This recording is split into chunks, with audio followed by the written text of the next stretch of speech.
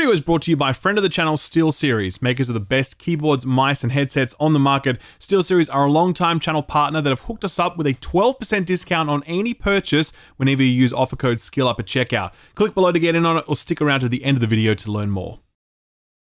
Lords of the Fallen. No, not that one. The new one coming out with the exact same name, but from a different developer. That's right, if you are confused by the title, then you are not alone. Even now, I'm confused. This is a reboot of Lords of the Fallen, but why would you reboot Lords of the Fallen? That was not a title that gathered onto it a huge amount of brand cash. Lords of the Fallen was released back in 2014, and it was one of the first ever Souls-likes. We had Demon Souls and Dark Souls, and clearly those were games that were going to inspire a new generation of action RPG. Sure enough, a few years later, CI Games and Deck 13 released Lords of the Fallen, which most people would characterize as an admirable swing and miss. CI and Deck 13 were clearly going for their own thing in terms of visual design, enemy design, and weaponry, but the setting was a little too close to the gothic horror of Dark Souls, so it kind of lived under the FromSoft shadow, and was also mechanically much weaker with some very clunky movement that just didn't feel great to play. So Lords of the Fallen didn't land super well and it didn't leave much of an impression. Deck 13 moved on from that and went on to create the Surge 1 and 2. And they were both awesome Souls-likes, and I really hope we get a Surge 3 one day. CI Games, though, obviously still held a candle for this franchise, and they promised as far back as 2015 that we would get a sequel, tentatively titled Lords of the Fallen 2. They managed that project internally for a while before signing on a development partner called Defiant Studios in 2018, but they terminated that contract after just 12 months because they weren't happy with the output. Fast forward to 2020, and CI Games established an entirely new studio called Hexworks, and this would be the studio to deliver the Lords of the Fallen game, the one releasing exclusive to current-gen consoles and PC on October 13th. So that's an interesting story, but none of it explains why you would call this game Lords of the Fallen. Just put a 2 after it or something, or a suffix, or like a catchy remix. You're 2 lords, 2 full. I don't know, I'm not even going to finish that joke. I guess that CI Games are banking on the quality of the release to speak for itself, pushing through any confusion, wiping the slate clean, and setting up Lords of the Fallen as a major fixture in the Souls-like subgenre. Are they likely to pull it off? Well, I've played 2 hours of it at this point, and I feel confident enough to say, maybe. Let's do the specifics first. I was invited by the game's distributor here in Australia to go hands-on with the title for around 2 and a bit hours, allowing me to sample the opening section of the game up to and including 3 major bosses.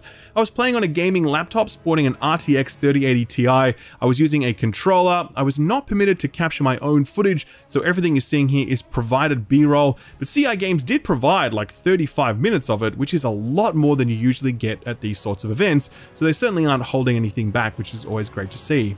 So what did I think? Well, first I gotta say, I really was not expecting some of what this threw at me. For starters, I wasn't expecting it to look as good as it does. This is running an Unreal Engine 5, and it's easily the best looking Souls-like I have played, at least in terms of raw graphical fidelity. I really wasn't expecting the core game mechanic, which actually renders 2 versions of the game world that you can either see or move between at will. I will talk about this a lot during my video, and you will hear a lot of excitement in my voice when I do so, because this is basically the closest thing we are going to get to a Soul Reaver sequel or reboot in the next few years, and if you know anything about me, you know that I'm immediately all in on anything that plays in that space. The rest of the package was a little more of a mixed bag. On the combat side, I'm reluctant to judge it at this early stage given how little I've played, but it didn't feel as good as what this subgenre regularly serves up, and not just from FromSoft, mind you. Lords of the Fallen can feel a little floaty, its combat a little unsatisfying, and its enemy attack patterns very mechanical and predictable. I'm also closely eyeing performance. This is a very good looking game running an Unreal Engine 5, and I wonder how well it will run at release, since I certainly noticed a few issues during my time with it. It was a preview build, so we absolutely cannot prejudge it. Things very likely will improve, but it's definitely something that I would be keen to nail down in my final review. Bottom line though, I suspect that Lords of the Fallen's visuals and dual world mechanic is going to get it over the line. I really enjoyed exploring this world a lot, and I was really keen to continue exploring it. I wasn't loving the combat side of it, but I was loving everything else, and that was enough to get me excited and get me invested in this, and yeah, I definitely want to keep going.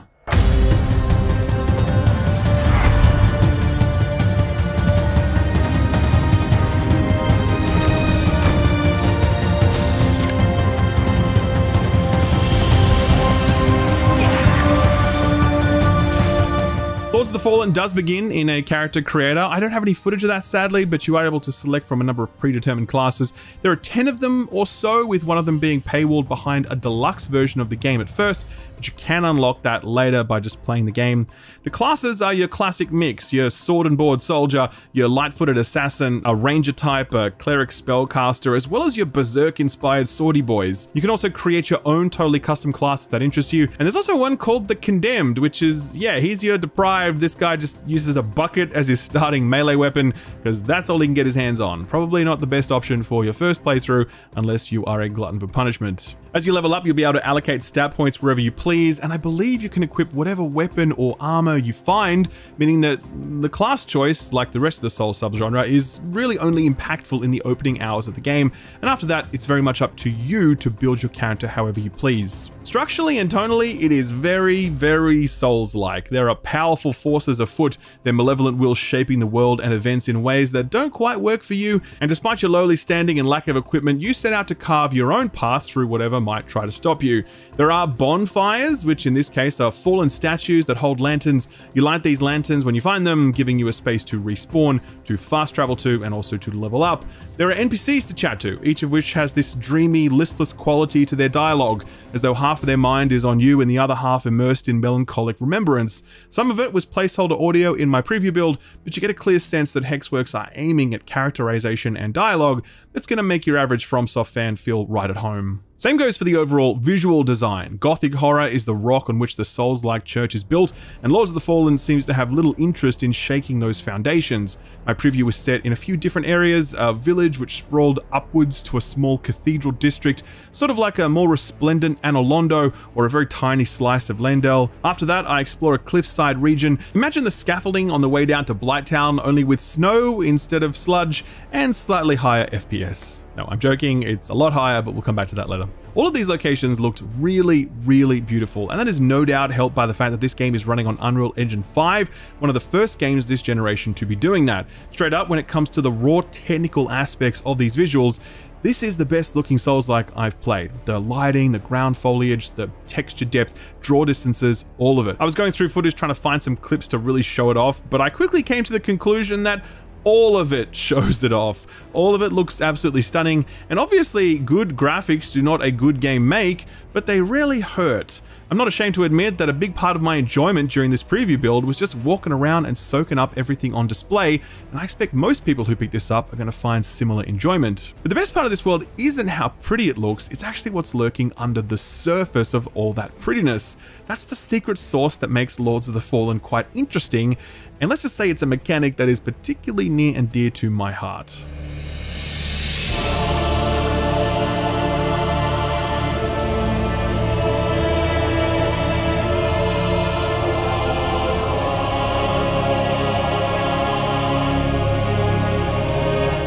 In 1999, Crystal Dynamics, leveraging the power of the PlayStation, pioneered a revolutionary new level design technique in their gothic action game, Legacy of Kain's Soul Reaver. The technique involved caching two versions of the game's world any time the player moved into it. There would be a material plane, the world of flesh and blood and water and stone, and then there was this spectral plane where corporeal forms were shed and matter became more ephemeral. A body of water in the material plane would kill Raziel, but water does not exist in the spectral realm, so Raziel could simply walk through an area that was a moment ago totally closed off to him. Similarly, unique platforms or bridges may only appear in one area or another, forcing the player to think in this additional dimension while trying to find a path forward. It always struck me as passing strange that very few games tried to do what Soul Reaver did with its approach to level design. One of the closest things we got was Titanfall 2 actually, with its time-jumping levels that were of course quite different. The Medium had something like it, but a lot of that was leveraged into visual impact rather than ingenious puzzle design or opening up new exploration paths. Either way, it was cool because the idea of staying in place but moving through dimensions is always cool. So, I'd been paying attention to Lords of the Fallen, but not close attention. I'd seen some trailers, they look pretty flashy. I'd seen some Souls-like combat, and I'm like, yeah, okay, I get it, another Souls-like, fair enough. I was still keen for it, because I love me some Souls-likes, but I wasn't expecting anything particularly new or innovative.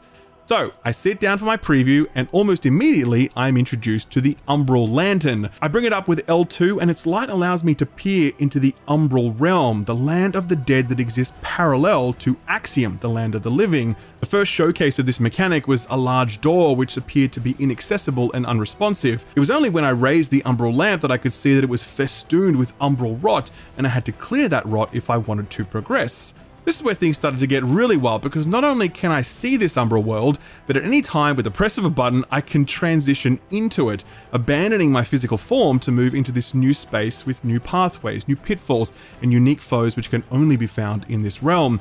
It was here that I'd find these nodes needed to break the Umbral rot, and after finding a place where I could reincarnate, I came back to the Axiom realm so I could interact with the door and continue on my journey. That was a really conservative showcase of how this mechanic works. Later on, I would discover large gaps between platforms that seemed inaccessible until I held up my lamp, revealing a bridge I could walk over. Innocuous walls that seemed to hold no secret could not withstand the lamp's scrutiny, revealing new pathways or treasures. When in the Umbral realm, I could use the lamp to pull platforms towards me.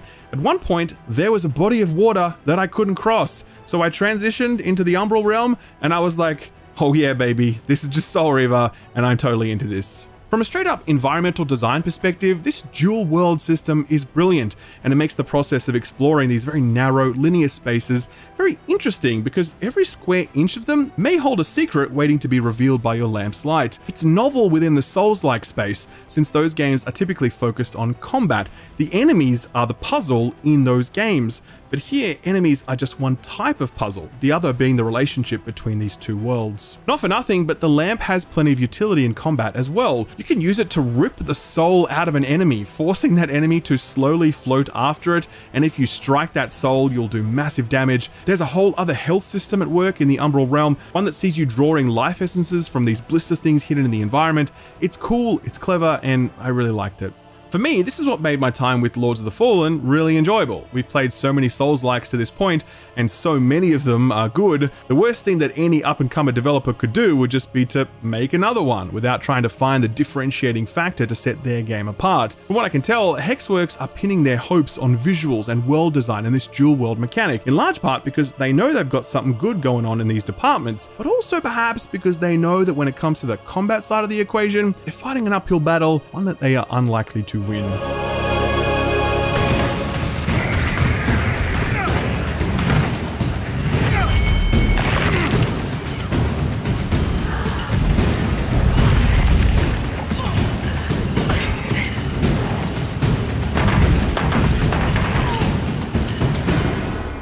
Lords of the Fallen is clearly responding to the biggest criticism leveled at the first game, namely the fact that it was slow and clunky. I played as the Dark Paladin class during this preview playthrough. He wields a big two-hander, he wears heavy armor, and at no point did I feel slow and clunky.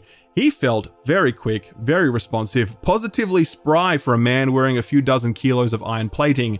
In this way, Lords of the Fallen feels fast and fluid and fun in a way that its predecessor just didn't. But it also doesn't feel as good as many of its contemporaries. It can feel a little floaty, hit detection can be a little wonky, your core combos don't click together as elegantly as you might like, enemy animations can be a bit stiff and mechanical, and iframes seem to be a bit inconsistent in a way that benefits the player, but that also looks kinda goofy. There is a melee stance system which does add depth to combat. In my case, I could switch between a stance that focused on more narrow arcs with longer reach, or another stance with wider arcs, but less reach. To be honest, they felt kind of the same, these two stances, but I will say that there are a lot of weapons in this game, so this may have just been one where the stance differences don't feel as potent as it might on others. Enemy design was also not doing a whole lot, to be honest. Again, this is early game, but even then, none of the trash mobs I squared off against posed much of a threat, even when in large numbers. They didn't have the sorts of surprise actions or timing windows that might throw you off your guard, keep you on your toes. For that reason, exploration lacked the tension often present in these sorts of games. It's by no means bad, and I want to be super clear about that. I did not walk away from this game thinking, uh-oh. It was more a case of, okay, I know what this is, and I know where to set my expectations.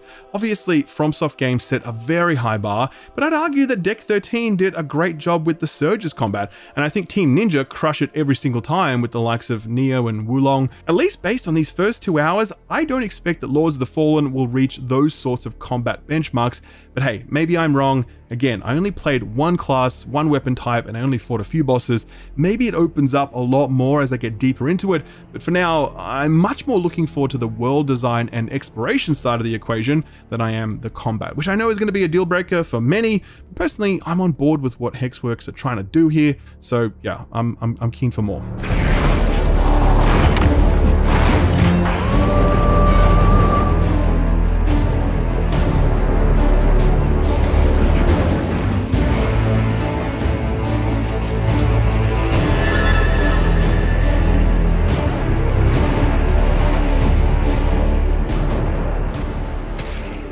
One thing I'm keeping an eye on is performance. I do want to reiterate that this is a preview build and performance improvements can and likely will happen before launch, but at the same time, we're only around 7 weeks from launch, which isn't a huge amount of time. I played on a gaming laptop with an RTX 3080 Ti, and it was not running super well. When I started tinkering with settings, I noticed it was set to 4K, max settings, DLSS off, and I'm like, okay, well, there's your problem. So I dropped it to 1440p, I turned DLSS on, and it really didn't make that much of a difference. I definitely noticed more than a few frame drops, and there were lots of textures that took a long time to load in, both during cutscenes and during regular gameplay. I wouldn't categorize it as worrying, but I definitely file it under watch this space. Remnant 2 recently launched, and it was basically the first Unreal Engine 5 game to arrive this generation outside of Fortnite. Remnant 2 has given more than a few PC players plenty of grief on the performance front, so my advice is the same advice I always give. Never pre-order, and be sure to check reviews before slapping down your cash. There are some performance question marks raised here for me that I'll be looking to get to the bottom of when I do my full review in October. So in closing, I come back to what I mentioned a few times in this review, which is that I am into this. The Souls-like subgenre is often inventive when it comes to visual design or interconnected levels, but puzzle solving is rarely a feature of those worlds. Exploration is about felling your foes, picking up the souls they leave behind, following a path that is usually pretty unmissable. Lords of the Fallen is not like that. I absolutely got stuck at a few points, not on bosses or trash mobs, but on exploration-based puzzles where I wasn't thinking interdimensionally enough. It takes time to wrap your head around it, to be honest. It requires you to be more thorough in the way you explore your environments than most Souls-like demand. But once you get into that rhythm, I found it to be a really rewarding loop. It's a loop that I think kind of makes up for the fact that combat isn't popping off for me as much as I'd like. There's obviously a lot more to play around with that I haven't had the chance to see yet, but some of the combat's foundational elements left me feeling a little lukewarm, which is a bummer, sure, but it's absolutely not a deal breaker for me. I definitely saw enough here to pique my interest. I was worried that this would be just another Souls-like, uninterested in bringing anything new to the formula, but Hexworks aren't going in that direction. They're pushing into some new territory here, or at least new in the modern era, since the parallels to Legacy of Kain are both inescapable and awesome. I'm keen to play more, and I will do so when I review the game in October, so I'll see you then. Guys, if you've been around the channel for a while now, you'd know that my good friends SteelSeries, they've been supporting what we do around here, and I'm always proud to have them as a partner because they consistently put out some of the best stuff in each of their chosen categories. Mice, keyboards, headsets, and more. All of it is industry leading and award winning, and if you don't believe me, just go look up the reviews. I use SteelSeries in my own personal setup. My mouse is an Aerox 5. Absolutely love this thing, whether it's wired or wireless. Super light, super comfortable, and extremely accurate thanks to SteelSeries' TrueMove Air Precision optical gaming sensor with true one-to-one tracking. What is this mouse gliding on? Why, it's the QCK Prism XL, a plus-size mouse pad with a stylish RGB trim. It comes in a variety of sizes, some of them bigger than your actual desk, for real. My keyboard is this bad boy, the Apex 7. In addition to full RGB and mechanical switches, this thing also sports an OLED smart display and a very comfortable detachable magnetic wrist. It's a keyboard so good that GameSpot awarded it their Best Gaming Keyboard Award, and yeah, I fully agree with that endorsement. My favorite piece of kit though is undoubtedly this thing, the Arctis Nova Pro wireless headset. This is basically SteelSeries' flagship product, and it's racked up a ton of awards since its release last year. The Arctis Nova Pro Series headset comes in PlayStation, Xbox, and PC variants, but they support multi-system connect, allowing you to connect a PC and multiple consoles at the same time, so you can just switch between them. That's done through this sexy-looking dedicated audio controller, which not only handles that, but also lets you control volume, chat mix levels, switch audio modes, tweak EQ, and more. It comes in both wired and wireless variants, and if you're using the wireless version, you can hot swap batteries since the headset comes with 2 batteries that support up to 22 hours of playback each. I got the wireless version, you know why? Because that is the version that has active noise cancelling, something that almost no other gaming headset on the market has, and I absolutely love it. Putting them on and hearing that sound of silence is just so good every time. There are other headsets within the SteelSeries range as well, a huge variety to meet whatever your needs might be. Best of all, SteelSeries are a channel partner, which means that your boy can hook you up with a sweet discount. Use offer code SKILLUP at checkout to get 12% off your purchase.